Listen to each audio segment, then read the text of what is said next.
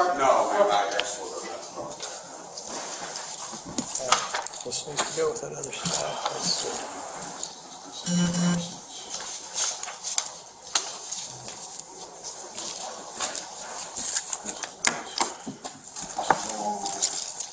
Let's just an NOS.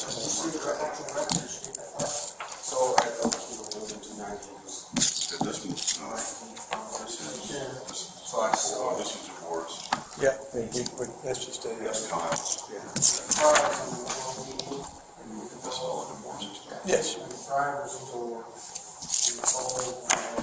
Upright.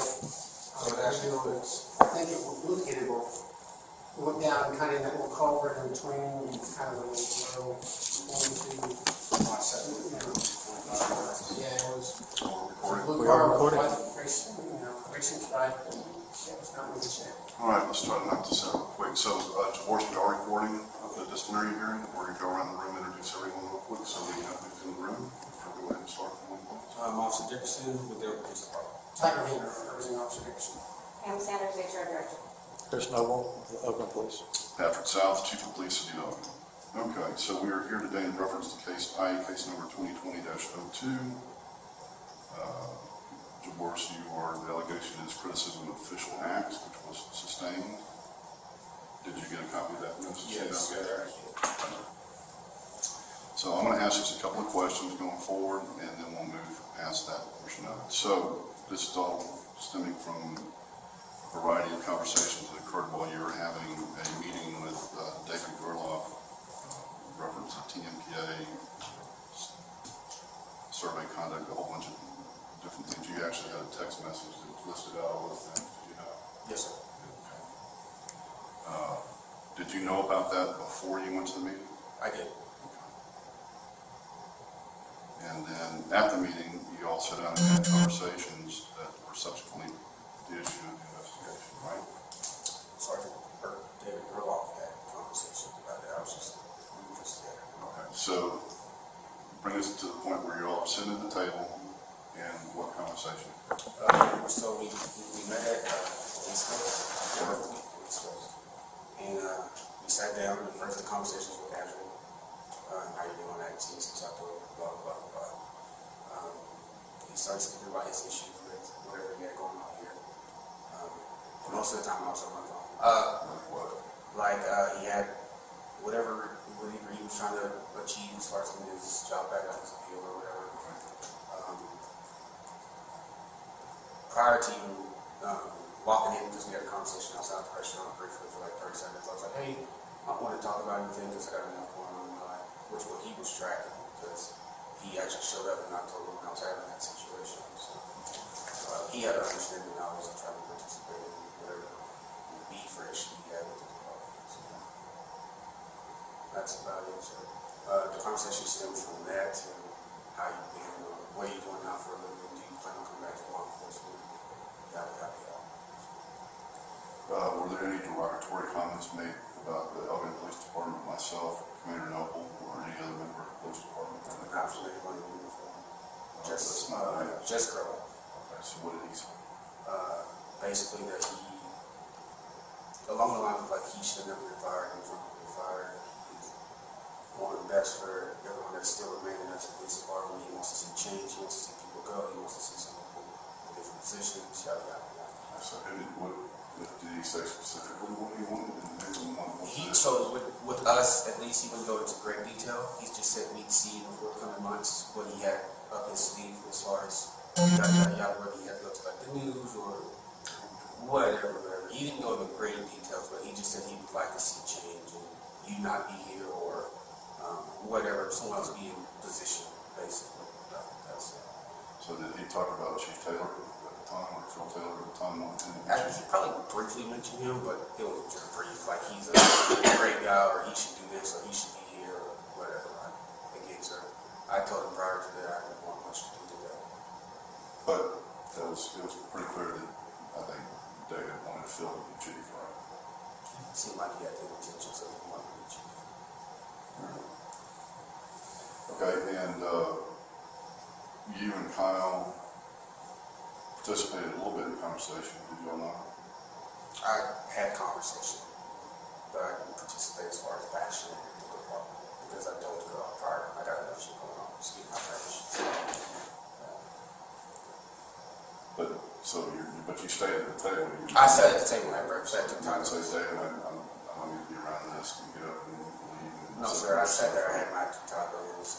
When the conversation would change as far as who's he working for now and what's he doing, then I interject here and there. But as far as what he was talking about, as far as the department, I didn't care for.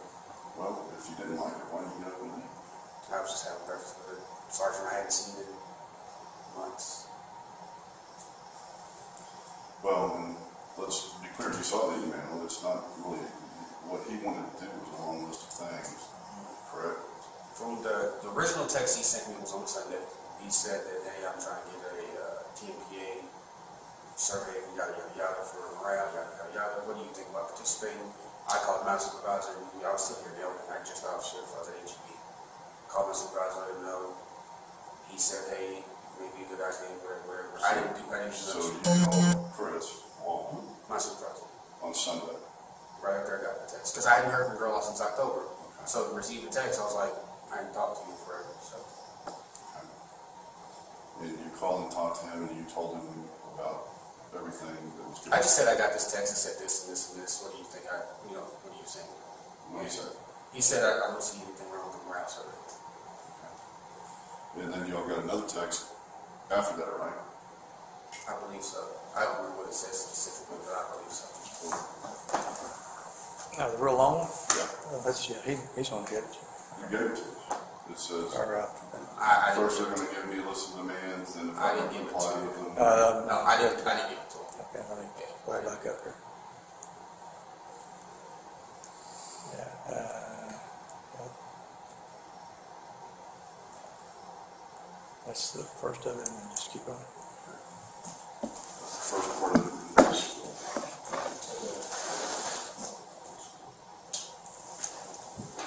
you're gonna watch it too.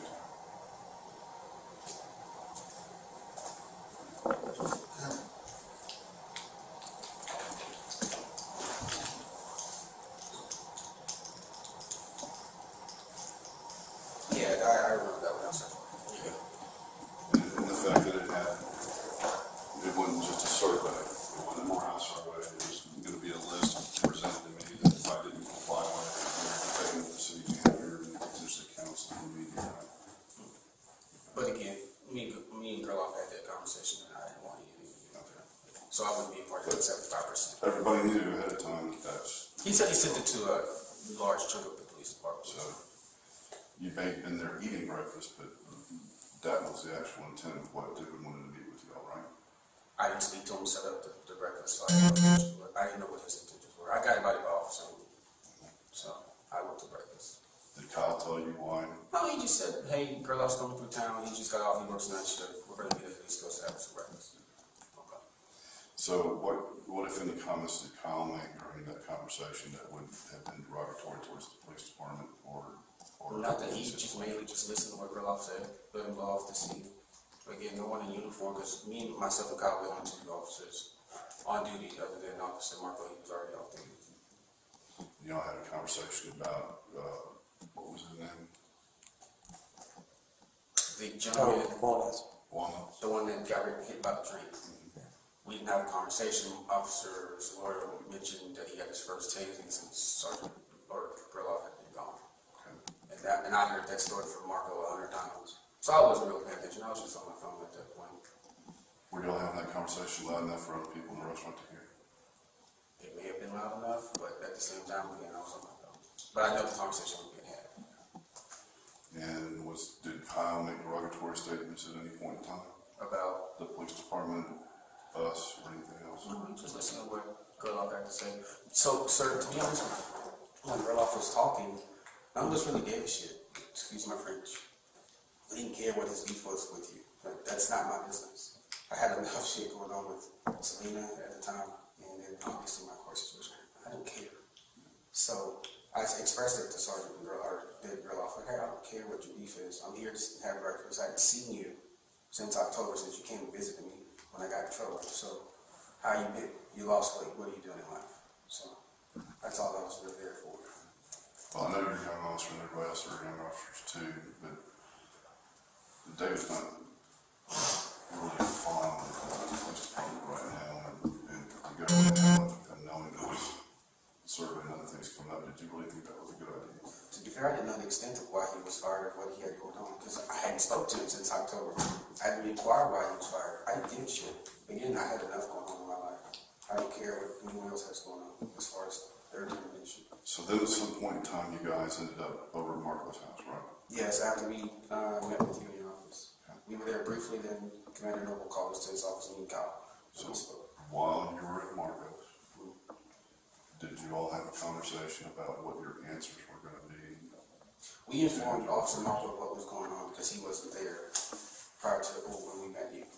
And then maybe 4 or 5 minutes after being there, Commander Noble called us back to the office, and that's when we moved in. And then after we left there, we went to just start patrol. We didn't talk the rest of the shift to each other. We just dispersed. Well, I'm going to go back and ask the question again before. So while you were there, did anyone have a conversation about what to say to internal affairs? Not while I was there.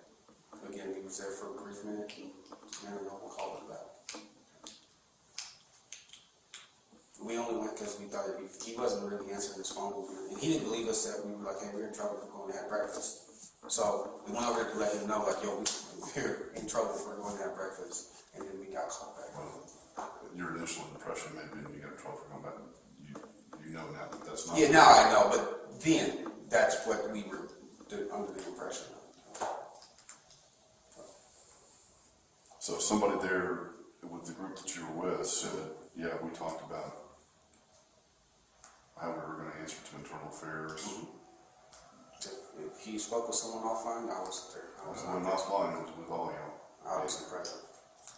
If they said you were? I'd like to see who said so. Alright. Your whole part of this, Jaboris, is really participating in not getting, you should have gotten that involved. I should have. Now looking in hindsight. It's basically violating that is an issue. There's also a couple of other things we're going to talk about today too. In addition to that, there's some social media in here. Basically, we're going to go over some things with you that are concerning to us because we have an interest in trying to ensure you're going to continue to be employed. And you're going to have to make some changes. And I got to do so. And so we're going to go forward with that and kind of look at what some of those things are. Once again, I want to defer to Commander Noble on some of these because we're understanding what they are. And we discussed the social media post about the when Gerloff made about the APD shooting where the guy was killed.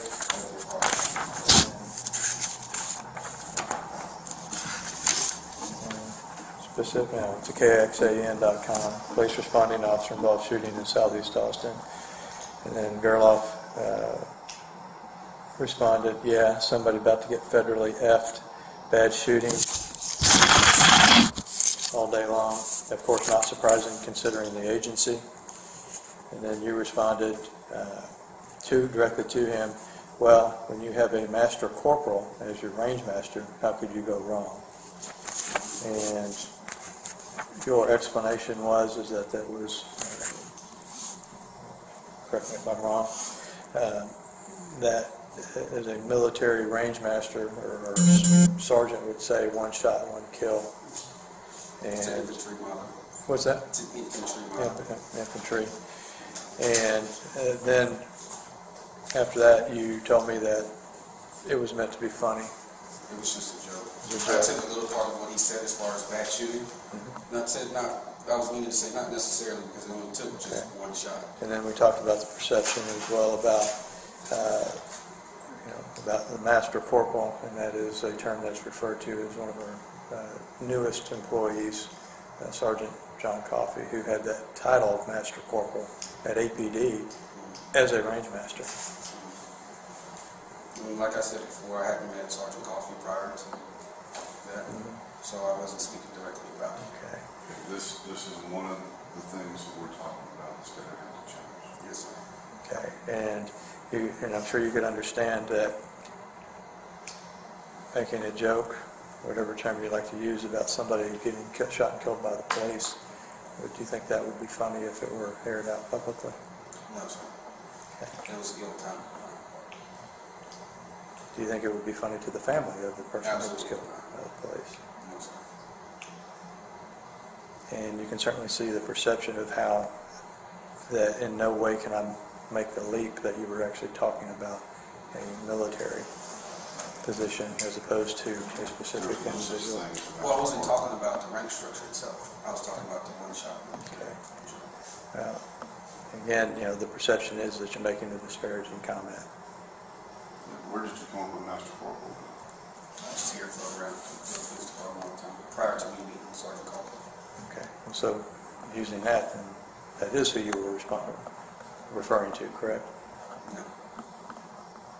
But back to then, why would you put that term in? It's just funny, sir. I had a bad joke.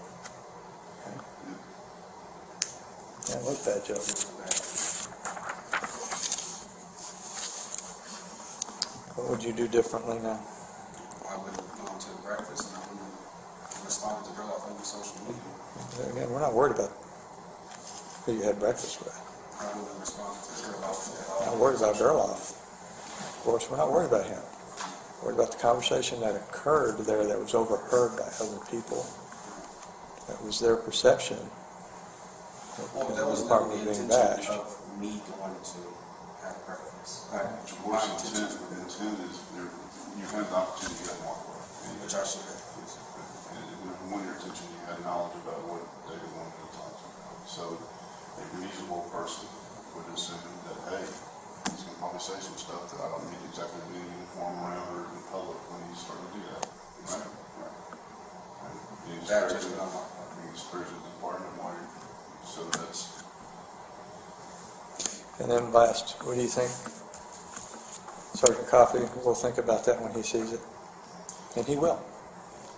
I'll apologize to him when he comes back from, if he takes it offensively, I will apologize to him. What do you think he's going to do? What do you think he's going to think? I'm going to tell you right now. I haven't actually met or had an interaction with him enough to know what he may think of it. Whether regardless of whether certain coffee has offense with divorce, I do. Yes, sir. And I apologize to you and I apologize to him for his well.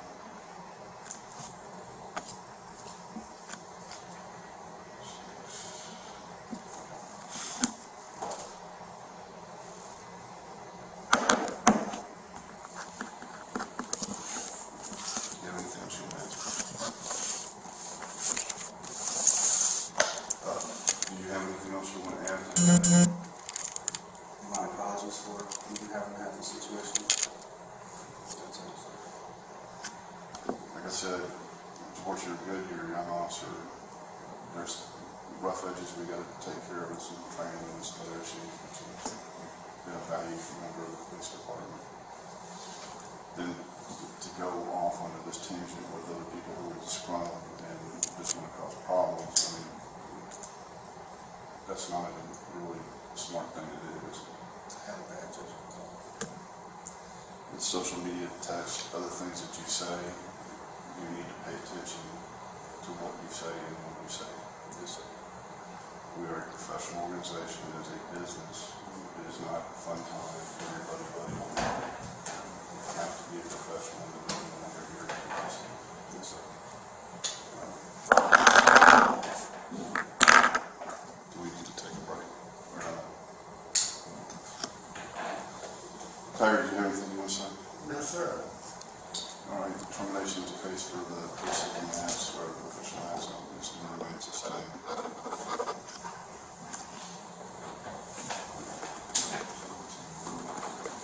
For discipline, I'm going to provide educational-based discipline in this matter. You're going to be placed on a performance improvement plan for 180 days, where we're going to develop your skills as an officer and to hone some of those issues and things that we need to do better. We'll be given a full plan to review once complete. I have to create it. So it'll be like an in-department type of thing. I don't have to take the classes or... Maybe. You might have to take some, but we'll provide that for you. If you complete the 180-day plan successfully, you've got the final discipline. If you do not complete it successfully in the 180 days, then you will be subject to additional discipline up until including termination. Yes, sir. Do you have any questions? Yes, sir. And you're done.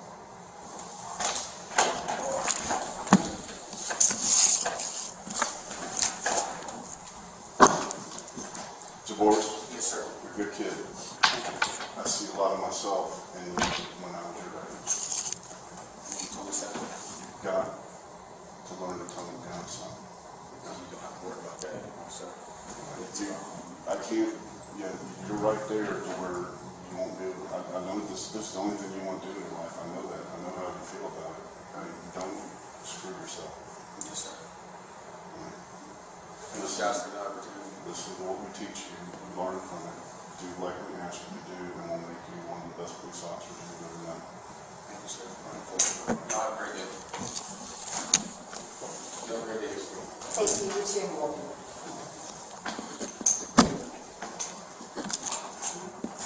On to the next one.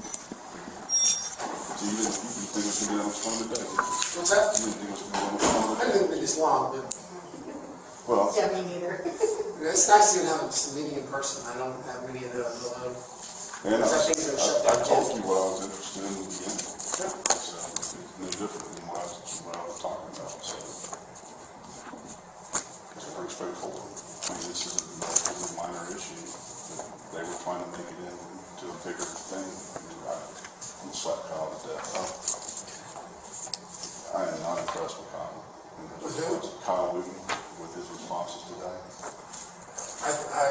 Like I told you, I really didn't wait. I've had enough discussion, and I really didn't do anything. I understand your perception of it and your interpretation of it. I got the exact same thing during my discussion, so I think he's being as genuine as I wish I could. And I certainly understand why you perceive it that way, but I got the same attitude with your divorce was one, remember, pretty detailed. Yeah, here's what we talked about. It's not exactly where we're going, but yeah, he knew. They talked about this. Marco's meeting, but he's a nice kid. Actually, Marco, had he not come back, he would have been in the same. Had he not actually brought that forward the way he did, there's a good chance I would have fired at least 3 people today. Because I'm not going to tolerate omissions at all. I can't do anything with that. If you lie and you're not going to be truthful and not come off of it, then there's nothing I can do with that as a police officer. That's the one thing I really don't. Trust me, I've been working with PD officers for almost 20 years. Back when we were in Yeah. APD, I mean, I sit there and go, why? Why do you do the law? Why? It doesn't do any, you're just